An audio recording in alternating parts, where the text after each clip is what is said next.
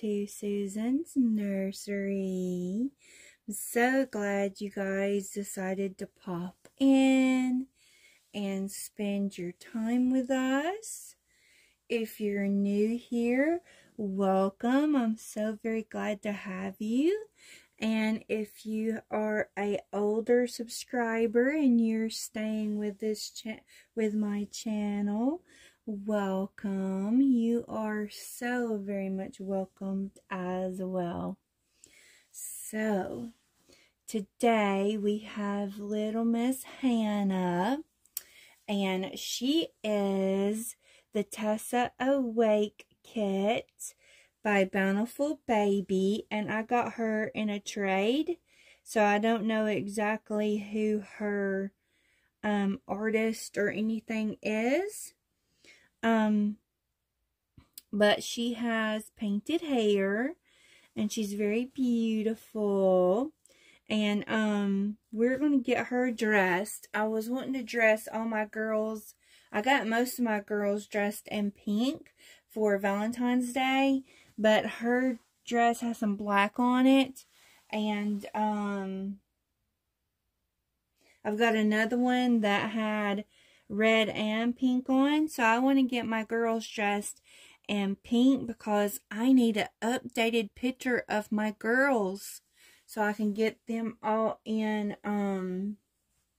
pink. And then I want to do an updated picture of my boys, a group of all the newborn boys. And then I only got 3 toddler boys as of now. And I'll get my toddler girls together and get them dressed and get a picture. But I did want to get everybody dressed in pink so I could take a picture. So that's what we're going to do. So, I know she's in pink, but I don't want the black in the picture. I know, guys, I'm kind of picky when it comes to clothes and pictures and stuff like that. Anyway, we're going to put her in this little baby pink. It's like a onesie dress, and it has, the top of it, it's sleeveless, and it has roses, like 3D roses on the top of the dress, and then it has a big rose right here that's opened up at the middle, like at the stomach, and then from the stomach down it's just little layers for the skirt, and then there is the bottom of the little onesie, and it's a pale pink, and the skirt part is a little bit, it's a little darker pinker than the actual cloth on the onesie bottom. So we're going to leave this bow on her. We're going to put it back on her, and then we're going to put her on these little pink socks with the little white lace on them. And while I do that, I have a tag. I have some tag questions by Little Waddle Nursery, and the tag question's title is My Doll Collecting Style. So we're going to do those questions while I change her. So I'm just going to change her, dress her down, guys. So the first question is, what types of dolls do you enjoy collecting?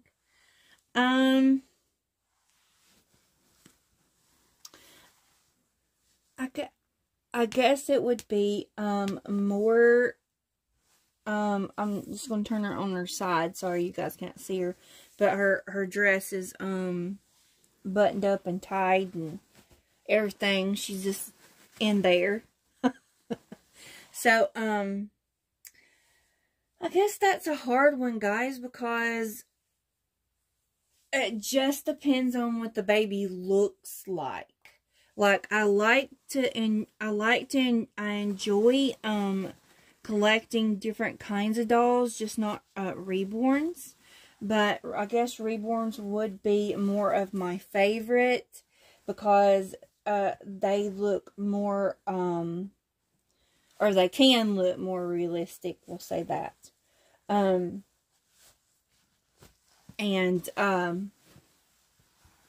So Reborns would probably be my favorite to collect, but I do like to collect other dolls. It just depends on what they look like, guys.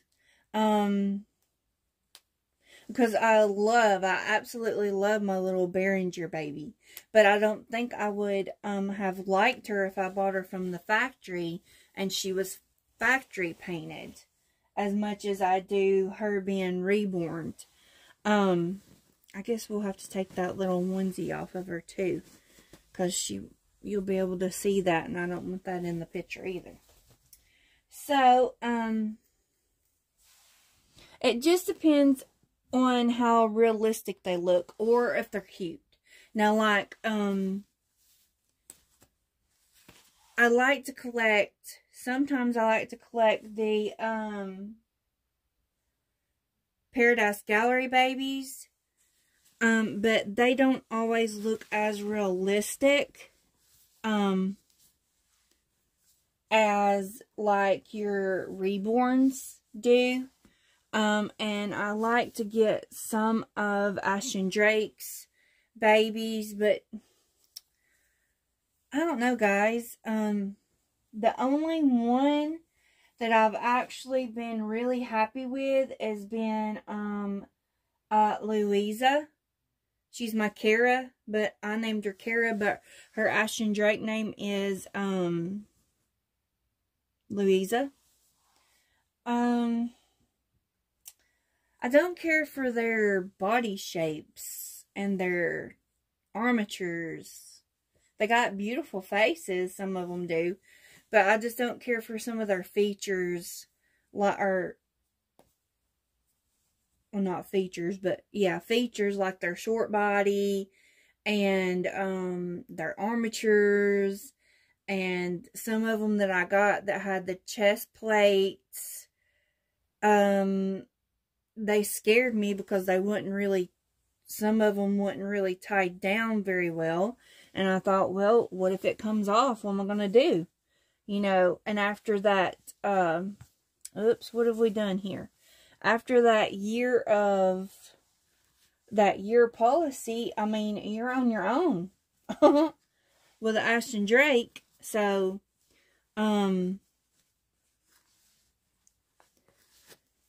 yeah, it just depends on how realistic they look. Because I have had different kinds of dolls, but I'm kind of particular about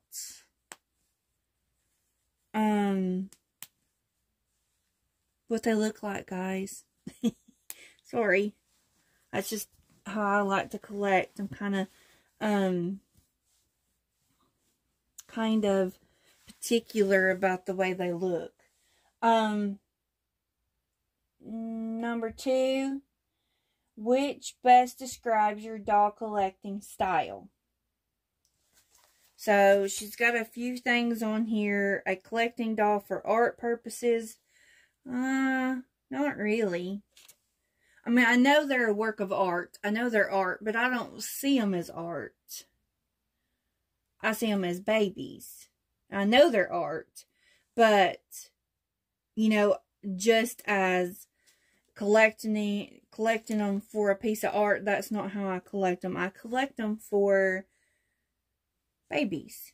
I mean, I know they're art, but that's not how I see them or perceive them. I interact with my babies quite a bit, so they're not just an art piece to me. Collecting different types of sculpts by the same artist. I do like to do that. I do have a favorite artist, and I do like to get my sculpts that I really want from her that I can't find that somebody else is Reborn that I like on reborn.com. I do like to do that. collecting a complete series of dolls. No, I've done that one time. I don't even know if you guys remember. Let me put her stuff on, then we'll talk. I don't guess I can talk and put on. I did that one time. When I first started with toddler dolls. Not the well, I first started when I got those MPK dolls. They were from Amazon. They wasn't a sculpt or anything. They was just like a doll. Or it wasn't like a replica sculpt or anything. They were just one of those little dolls that you could buy. They had like long hair and they came with those little outfits, and I had 2 of those and I sent them back because I didn't really care for them. But when I first started doing Toddler Tuesday, I actually ordered or found some older, like 2013 Adora dolls that were a collection. I looked up and found 2 of them. I found the one, I believe I named her Hannah, but they were the Joy series from Adora, and they were back in 2013. And there was a black-headed one that had a purple outfit, a blonde-headed one that had a pink outfit, and then there was an African-American one that had a green outfit. And I had the purple one, the black-headed baby with the purple outfit, and the blonde baby with the pink outfit. But I never could find the little African-American baby. I looked for her, and now she's on sale on Mercari, and I sold my other 2. So that's the only time I did like a collecting like thing, other than having the Joseph Asleep and Joseph Awake kit. That's yeah, that's all. And then I did have 2 I have had 2 I don't know if that would be considered a collection, but I did have 2 replicas of the Maddie kit from yeah, 2 replicas of the Maddie kit, and I sold 1. So, okay, let's see. Collecting dolls because their beauty appeals to you. Yeah, I guess you would say, I probably collect them, which ones I choose, because of the facial expressions of the sculpts. Like if I'm doing a custom, I want the face to look a certain way. I don't like some faces.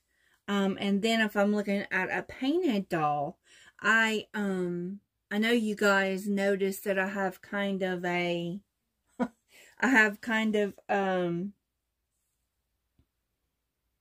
a pattern of like the lighter skinned babies. The what are they called? Is it strawberry and cream or peach and cream or whatever it is? I like the lighter type babies. I do have some darker babies, like my 3-month Joseph Awake, he's darker. And my Colton, he's darker, and Reese is darker. And then of course, I have a little AA baby, she's darker. And then I have Sue Lynn from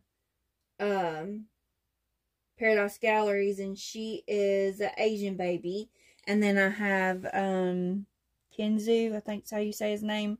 And he's an Asian baby. So, but I do prefer like a lighter type skin like she is. Like the peaches or cream or the strawberry and cream. That's what I prefer. That's what I look for. As far as some hair, I like both. I like the painted hair and the rooted hair. Rooted hair is probably my favorite, but I do like the painted hair as well. But it just depends on the face of the sculpt and the paint. I don't like a lot of dark paint. I know that might be some people's, you know, style, but I like a lighter type paint, that makes them look a little, and I like for them to look realistic, you know, sitting in the floor and people say I can just almost see them fixing to breathe. That's how I like them. So, anyway, let's see what the rest of it is. I get caught up in one. Collecting dolls within a budget. Yes, I collect dolls within a budget. But, I do look and see my style. I just don't buy anymore. I used to when I first started. If I seen a baby and I liked it or thought I liked it, or I don't know, it was kind of impulse buying when I first started. You know, you just bought a baby that you could afford and then you realize, well, this ain't really my style. Now I look for a baby in my budget that is my style, if that makes any sense. Collecting dolls for future value. That's not really me. I'm not into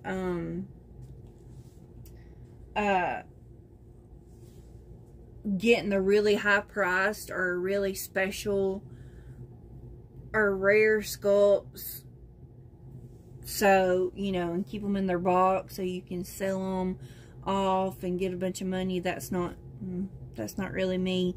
I collect them. I see them as babies. I collect them as a tool. I first started collecting them because I kind of missed. My boys were, you know, older, and they didn't, you know, they still need me, but I miss that nurturing, that parent nurturing. So kind of like even though I don't have an empty nest, because my youngest son still lives here, I kind of had that yearning for empty nest thing. So that's how I got started. And then after I got started, I realized that it relieved my depression, because I have, since I got COVID, I have severe depression. So I use them as tools. So that's really why I collect them. And if they're not, like, if I see a picture of them and they're not exactly what I expected when they get here, then I don't interact with them. So that's why I am so kind of picky about what I buy. And that's why I've sold a lot, and, you know, or change my collection so much. And I think that question's in here. How do you interact with your dolls? Do you dress your dolls, role play, display them? Okay, so I dress my dolls not only on camera, but I do dress my dolls pretty much daily. If it be on camera or not on camera, it's daily. And I try to spend a lot of time in here. And, you know, just kind of let this hobby help my thinking patterns and stuff. And I do role play some. I've only done role play on videos, but unless like my niece or somebody's here, or you know, unless my niece is here and we're playing pretend, like with some of our Barbies or whatnot. But with my reborns, I usually only do role play on camera. Display them, I guess they're displayed. They're put in their spots. Like certain of them are in my crib. Like my newborn girls, they stay in my crib except for Emily and Emmy. And there's not enough room for them in there. So they stay on a boppy on a stool beside or in between the crib and the changing table. The boys, the newborn boys, are on the changing table, and my toddler boys are on one side of the room, and my toddler girls are on the other side. So they all have their spots that I put them back to when I get done changing them or doing videos or whatnot. I put them back in their spot. So I guess they're displayed if I'm not interacting with that if I'm not interacting with that Pacific baby. They're kind of displayed because they're sitting in their spots. I don't know if that's what that meant or what, but that's how I'm going to answer it. Do you hold on to your dolls for a long time, or do you regularly sell them and replace them? I think I've already touched on that a little bit. Now it depends. If I really like the baby, like Layla's been in my collection since I started collecting like the actual or the reborns, the authentic reborns, and because I started collecting the authentic factory made reborns, Ashton Drakes and Paradise Galleries, and then I started only collecting reborns because I fell in love with reborns after I purchased my very first one. I purchased a used one, and I fell in love with her, and I decided I wanted to just collect reborns. That didn't last very long, but anyway. So I've had her ever since then, and that was probably, see, I started in November collecting, and was it 2020? November of 2020, maybe, that I started. And I've had her since March or April of 2020. I've had Layla that long. Yeah, if it's somebody that I actually that I like, that that they look realistic, and There are my forever babies. Like, most of the ones that I have now are probably not going anywhere.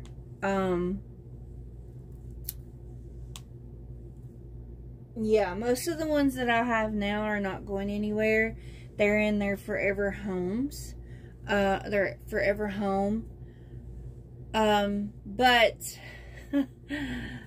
as you guys know, if you've been with me for a while, I do sell quite a bit. I don't always replace baby per baby.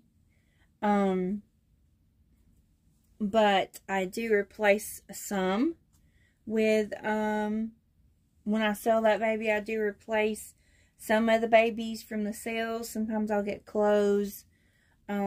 Just depends on, you know, how much space I got, because my nursery is small. So, and it's pretty much packed right now.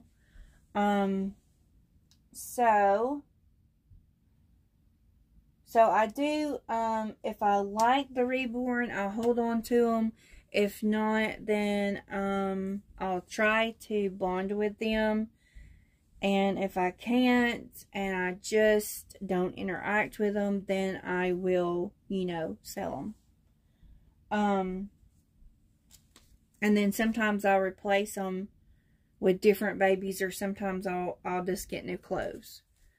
What types of dolls do you not have in your collection that you aspire one day to own? Well,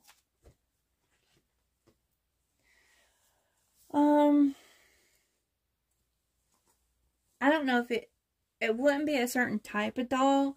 I would love to have a little silicone. Like a real silicone. I've had the,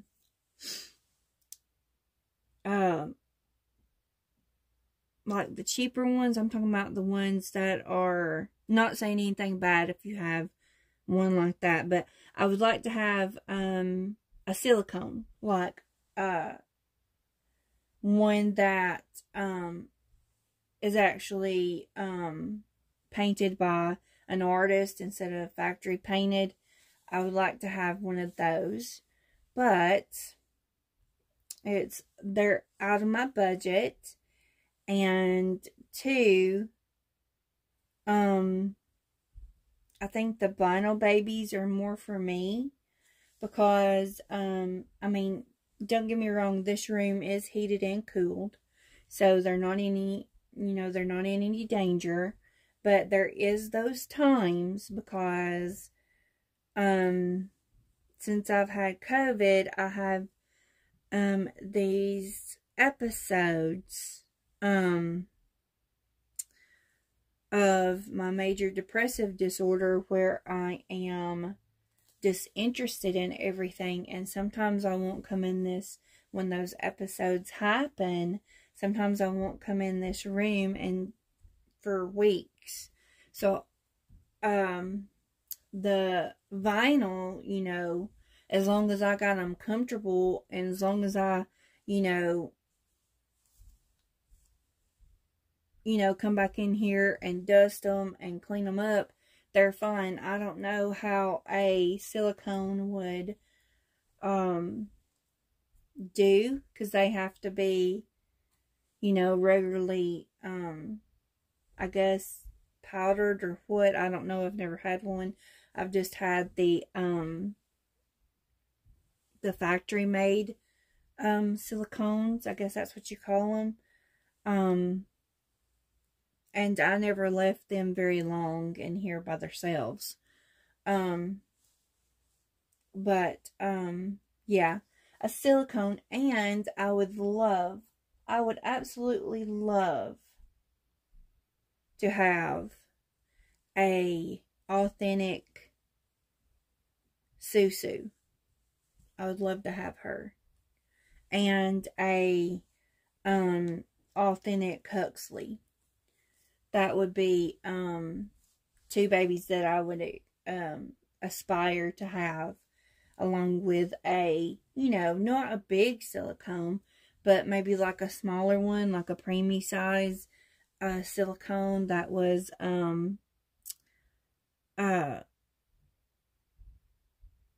like artist painted with rooted hair, that was kind of the softer kind of silicone. But like I said, that's kind of out of my budget. Plus, you know, I don't know. I don't know how I would, you know, do with the episodes that I have. So, I hope I didn't, ramble on, guys. Hope I didn't ramble on about the answers. But I do have Miss Hannah is all dressed. And we are going to get her back in the crib. And we are going to get that other baby changed. It's Luna Sky. I just put her in the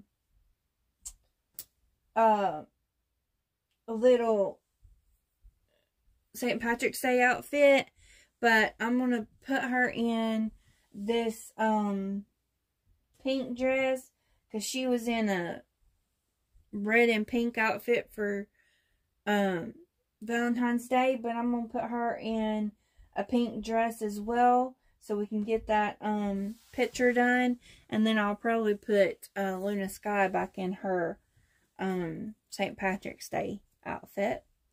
So I'm going to go and get that picture, and I may put it up on a short of all my girls. So I hope you guys have a wonderful night, and I hope this video ain't too long. So you guys have a wonderful night, and we will see you next time, guys. Bye for now.